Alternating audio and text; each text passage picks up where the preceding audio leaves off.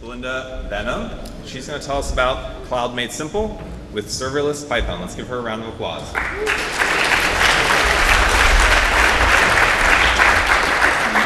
Oh, thanks. Can you guys hear me? Okay, perfect. So my name is Belinda Vennam. I'm a developer advocate and software developer at IBM. Right now, my current focus is on both cloud and serverless. Prior to this role, I was a software developer on the IBM Cloud Functions project, which is based on top of Apache Open. Oh, it's kind of coming in now. Based on top of Apache OpenWhisk. So who here has heard of serverless? Okay, cool. Most people. Is anyone using serverless in their projects? Okay, so less people. Anyone like projects in production with serverless? Okay, so same people. Awesome. Today we're going to talk about some of the benefits of serverless, and then we'll also check out a real-life use case, and then I'll show you guys a quick demo of running some Python code on a serverless platform. Okay, cool. So let's say I've been working on a project, and I'm ready to deploy my code out to the cloud. In the past, me or someone else in my company might have needed to purchase bare metal servers to run my application on. You have to manage those security updates for the servers, install all the required software, and keep the hardware up to date. Then virtual machines came into the picture, right? We were able to let someone else, like Amazon or Rackspace, start to manage those machines for us, and we just get a virtual machine to run our application on. You'd still have to manage the operating system and the software dependencies of your application, but you didn't need to physically own or house those servers anymore. Even more recently, we've had containers enter the scene, where we're only managing the application code and its dependencies. We package everything up into a container. We give that container to the platform to be run. So that made things a lot easier, but we're still managing some of the infrastructure there. We need to manage our own runtime and our own application dependencies. Building a container to run your application on is still a somewhat manual process that could still be abstracted away. So software developers really need to focus on that core business logic and not get distracted by infrastructure management or configuration. And these abstractions are ultimately what serverless or functions as a service offerings are promising you. So the execution environment for the code is provided for me as a developer, and my code can just be run in response to events or in response to actions that I care about. So I should note, I'm positing this as an evolution, but all these models are still available today, and they might even still be the right choice, depending on what problem you're trying to solve or what your requirements are. So you'll notice on the x-axis, it says decreasing concern over your stack implementation, but it's also decreasing control. So if there's a security vulnerability or an environment update that you need to make, you have to wait for the platform provider to make that required environment update. So if you need that additional control, one of the others might still be the right option for you. Okay, I'm gonna get this forward. So I think this is a really, just another nice way to visualize the increasing levels of abstraction. So as we're moving through each of the deployment models, we're seeing less and less that the end user is responsible for. So on the far left, we have on-prem, where you have your own machines and you're managing everything. And then we go through infrastructure as a service, platform as a service, and then ultimately functions as a service, where you literally only write, manage, and deal with functions.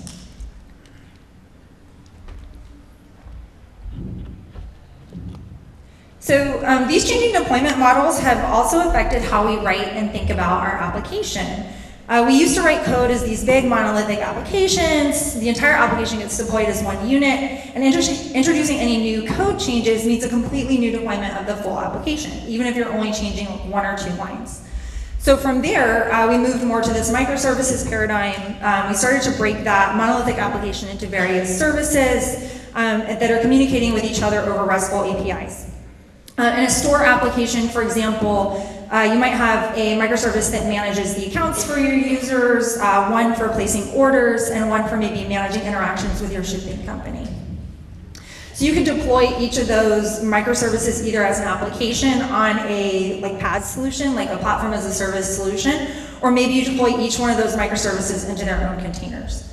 And then finally, as we've moved more towards this function as a service model, there's been further decoupling and shrinking of the size of the unit of code. So instead of creating microservices, we can literally just write functions that we want to deploy to the cloud. And each of those functions have the goal of doing one thing and doing that one thing really well, perhaps in reaction to a particular event. So as we said, serverless promises that you can just spend your time writing business logic that has a direct positive impact to your users and not focus on that configuration or management of VMs. Even though it's called serverless, yes, there are servers, but the idea is you don't have to see them or deal with them.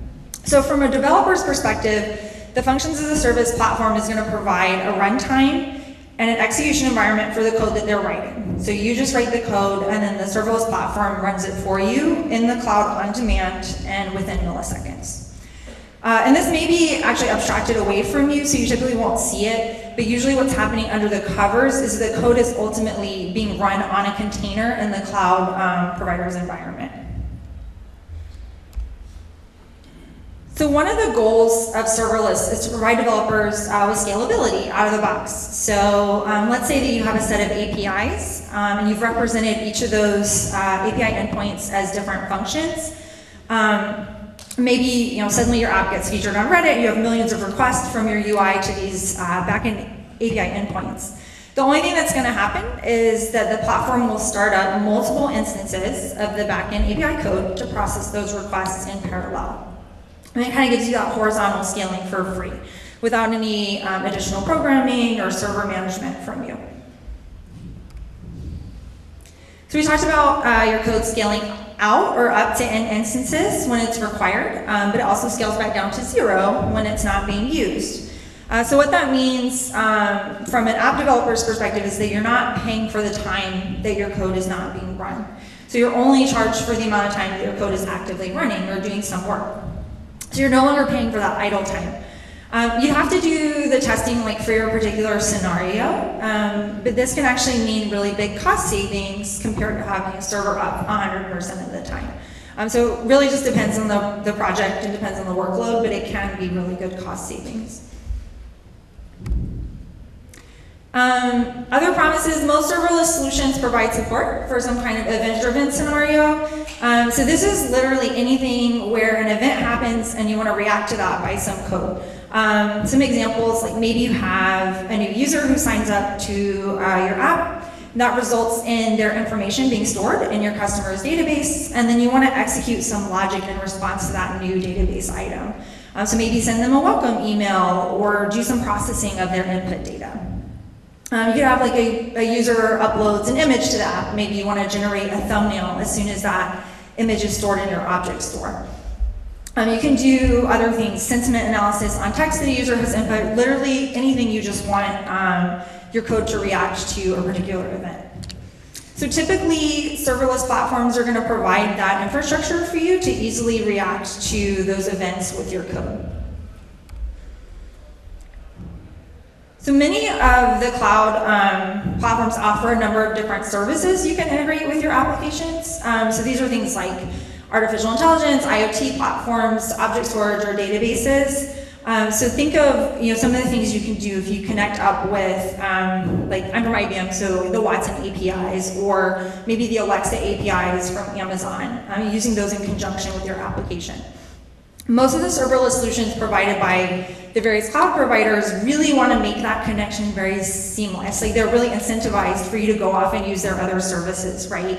So if you're using their platform, they want to make it super easy for you to connect up with the various services. So I think as you're looking at maybe moving some workloads over to serverless, definitely look into what integrations are provided. See what other services you can easily and seamlessly connect up to and react to. So ultimately, all of these promises are trying to achieve this overarching goal of decreased time to market. They're all attempting to help developers focus on just business value and their value to the users and not on infrastructure or configuration. I really like this quote from serverless.com. It says, serverless abstracts away the most menial parts of building an application, leaving developers free to actually spend their days coding. So I think that's kind of the dream of serverless that people are hoping to realize. So there's a few use cases that are emerging as really a nice fit for the serverless space. First one is like web application backends. So you have a front end and it's making some calls to some backend APIs. Each of those endpoints for your APIs can be functions that are created in a serverless platform. A mobile backend is super similar to the web application use case, except the front end is mobile. Internet of Things, so just because a lot of the serverless platforms can help you connect up with some kind of IoT platform on the provider's cloud. Scheduled tasks, so let's say you maybe have some code that you want to run once a week or maybe once a month. You can set up a chronological trigger for that code to be spun up on maybe like Wednesdays to run, and then after it finishes, it spins back down. You're no longer being charged for those resources that are being used. So you don't have to have the server up all week just to run that code once a week. Conversational scenarios, so this is things like chat clients, where you maybe want to do some additional processing on the chats that are coming through. So like maybe translating the text or filtering out bad words or doing some other processing on that text. And then finally, data processing. So this is literally anything where you get that new item in your data store and you want to react to that with some kind of processing. So this can be things like normalizing audio inputs, image resizing, address verification, anything like that. So today, I wanted to quickly check out a real-life use case on a mobile backend architecture, so you can kind of start to get an idea for how you might architect your serverless apps.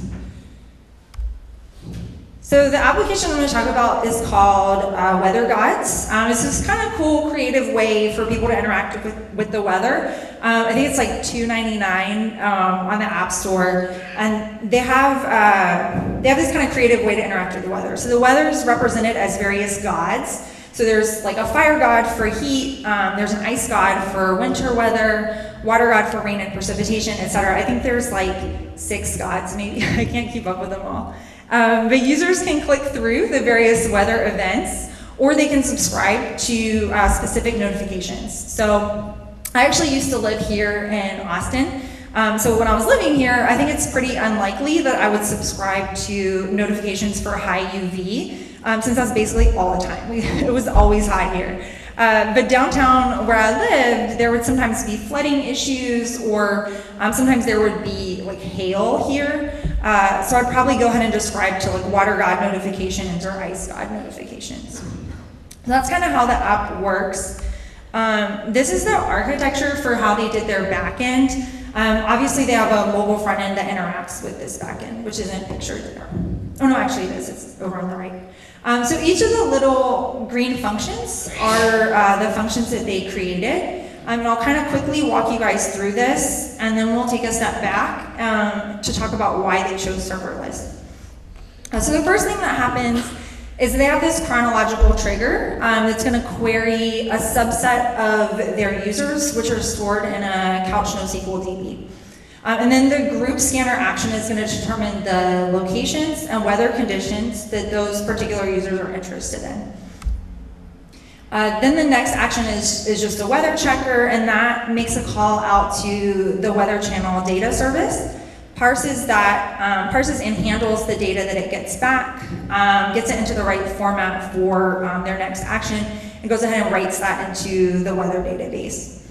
And then as weather gets updated into the database, that will trigger a scanner for each user that's interested in that particular type of data. So let's say a user is interested in snow in New York and rain in Austin. Only those 2 scanners are invoked for that particular user. The scanners are run in parallel, so that gives them some performance benefits, and then of course they're also able to scale up and back down independently. And then once the scanner finds interesting data for the user, it'll send a notification using the push notification service. So what about this architecture makes it a really nice fit for serverless? There's a few different points I want to highlight. Integrated platform services, so they were able to really easily consume some services from their cloud platform. In this case, a notification service, a database as a service, and the weather company data API. So those are all pieces of their app that they don't have to write. They're just consuming some services. They were also able to regularly schedule their code to run in reaction to a trigger every 3 minutes.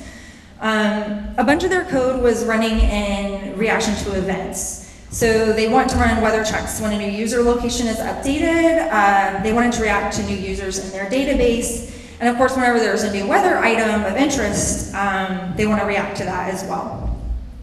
And then finally, they had the really nice scanner section where the code could be executed in parallel and independently.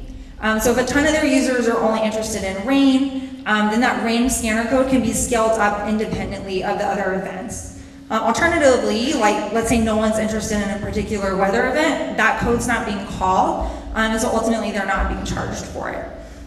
So finding those elements of your application where you can really benefit from running in parallel and scaling out independently can make a good use case for serverless for that particular piece.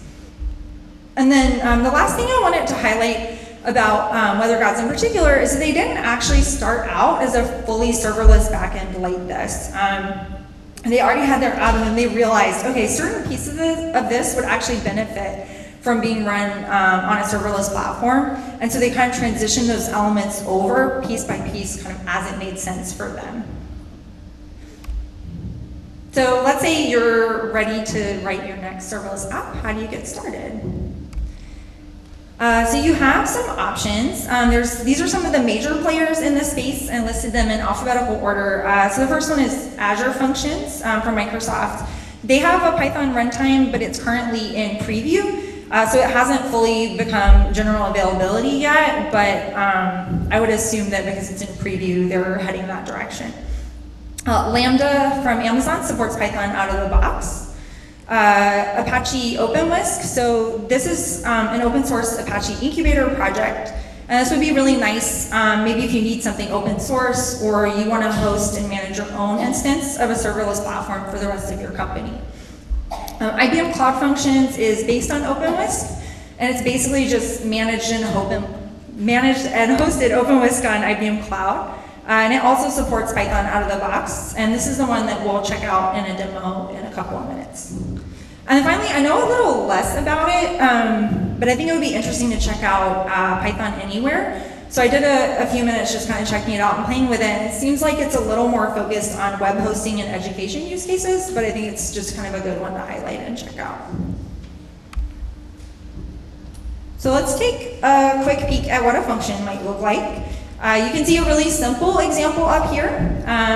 It should look familiar. It looks like Python code. So it's a straightforward hello world function, and it's just going to check and see if it got name passed in as a parameter. If not, it'll return hello stranger. Otherwise, it's going to return hello with the name that was passed in. So for OpenWhisk and IBM Cloud Functions, the expected input and output is JSON. So you can tie your various functions together with JSON. So let's say you have 3 functions in a sequence. The first one outputs some JSON. That'll be the input for the next one. That'll output some JSON, which will be the input for the next one. So that's how you kind of tie them together. And then the expected entry point is just a function named main. So you can have other functions defined in the file, but main is the expected entry point. So we'll see kind of a quick live demo of this in action. Like I said, I'll be using IBM Cloud Functions, which is managed OpenWhisk, but you can really take these and apply it to any serverless platform you want. So it should look and feel very similar to a lot of the other serverless platforms. So for our example, we'll say we have this image, this really cute puppy image, and we'll say that it's getting uploaded to our cloud object storage or database from a mobile app or UI. And we want to react to this uploaded image by running some code.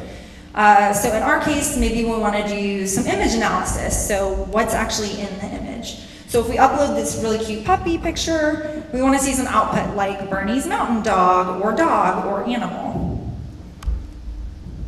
So this is an architecture diagram for how we might create something like this. When there's a new image URL that's uploaded into the database, that should trigger an action to get run. In this case, I divided that action into 2 separate functions. So one function is responsible for reading the changes that occurred in the database. That's the read changes from DB action. And then that action will parse the changes, output the URL to a new image in the database, and then hand that URL off to the get tags action. So then the get tags action will actually make a call out to a visual recognition service, do some parsing of the return value, and hopefully output what it believes is in our image. So this is a really simple use case, but you could definitely continue building on this, right? You could save tags back into the database. You could add an action for compressing a really large image if a user uploads something too large. You could do things like handling video uploads by creating another function that breaks apart the video into multiple frames, and then running the get tags on each frame. And that would be able to scale up kind of independently. Each of my functions gets scaling out of the box, so I don't have to do anything special. So let's check this out. This is going to be live, so fingers crossed. So this is just our get tags action that I talked about earlier. Should look super familiar, just some Python code that we have. And I'm gonna kind of walk through a couple of pieces of it. So the first thing that's happening is we're gonna pull in this visual recognition SDK. So what that should imply to you is that visual recognition SDK is provided as a part of the runtime. So it's just already there in the runtime. And then we're going to do a couple of things. I need to instantiate that with an API key and a version number. The API key will actually pull in from parameters for this action. So we should be able to pass in parameters into our action. In this particular case, that API key doesn't change. So I can actually store it as like a stored parameter for this particular action. So if we click on parameters, you see, okay, I've got this API key that's stored in here, and it'll just be saved for that action. I'll make sure I revoke that right after this. And then the next thing is that we'll want to pass in an image URL. So that's the image that we want to get the tags for. And then finally, we'll make a call out to that visual recognition.classify right here. And then we'll just do a little bit of parsing of the return data because it has some info in there that we don't care about. And then we'll print out the tags. So let's try that out. This is our little puppy picture. So it's cute. And if we do change input, we can go in here and make sure we have that image in there, and it is, so we can click apply. So we're passing this in as a parameter, and then if we click invoke, we should hopefully see, yes, so we see some tags back. So it says puppy, dog, Labrador retriever dog, golden retriever dog, so just some different tags of what the visual recognition service thinks is in that image. But that's not all we want it to do. We actually said we want it to react to the image when there's a new image stored in the database, right? So let's see how we set that up. This is inside of a sequence, and that sequence contains two actions. So there's the read from database action, and then there's the get tags action. And so this sequence gets kicked off by a trigger. So if we click on connected triggers, we can see, okay, there's this cloud event trigger. So anytime a new item gets added to the cloud database, then that trigger will be fired.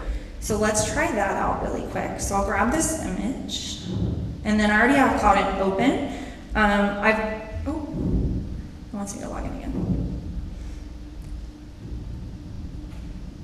So you can see I already have a database created called my image URLs. I can create a new document in here, so I'm just gonna create image URL, and I'm trying to fly because I'm at 5 minutes left. And then I'll just click create document. And then what that's gonna do, hopefully, is cause my trigger to fire, which will then kick off that sequence. The first action was to read from the cloud database, whatever changes happen, and then the second action was to get the tags. So if we go over here, and then go over to the little monitor tab, hopefully, we should see that it was called.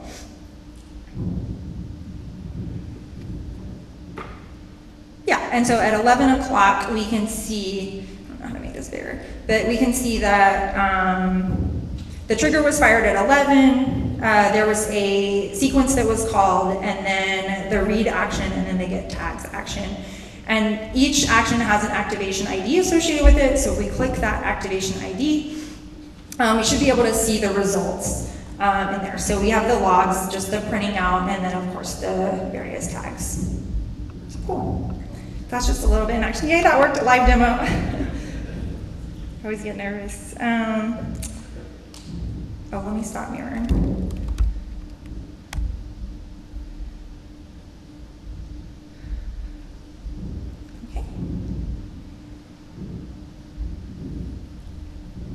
Okay, perfect.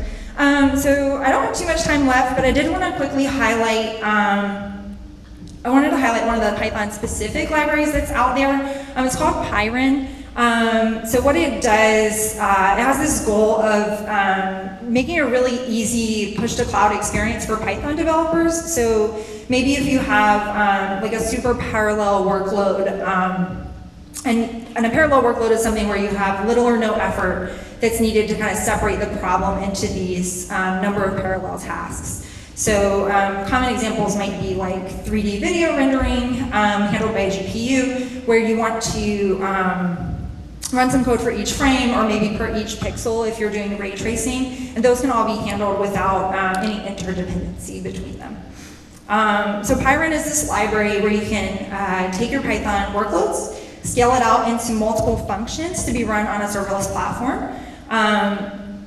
So really their goal, like I said, is to simplify that push to cloud experience, and you can run your algorithm against a cluster of machines without needing to figure out like how do I set that up, or how do I have those machines talk to each other, or how do I get the results back. Pyron was originally built for Amazon Lambda, and it's also available for IBM Cloud Functions, so go check out this article to learn a little bit more. It talks about using Pyron for scenarios where you have a lot of data processing to do. And the two examples they talk about were like really large data sets like solar flares, which can help predict storms that can hamper power or satellite operations. And then they also talked about just the sheer volume of data when looking at like how neurons combine to create behaviors or disease or cognition. And their big goal is to really easily give access to parallel computing to data scientists and others. There's another article you can check out. Like I said, it's built for Amazon Lambda and has recently been ported to IBM Cloud Functions. So this article is about using Pyron for running stock market predictions through the Monte Carlo method. So it uses Pyron to scale out and then combine the results from those simultaneously running predictions. So that's all I had. Just a couple of quick notes. You can go check out IBM Cloud Functions at the first link, and then the last link is for the Apache OpenWhisk project. So if you're looking for a new open source project to be a contributor on, it's a really fun one. The community is really nice. So that's all. Thank you so much.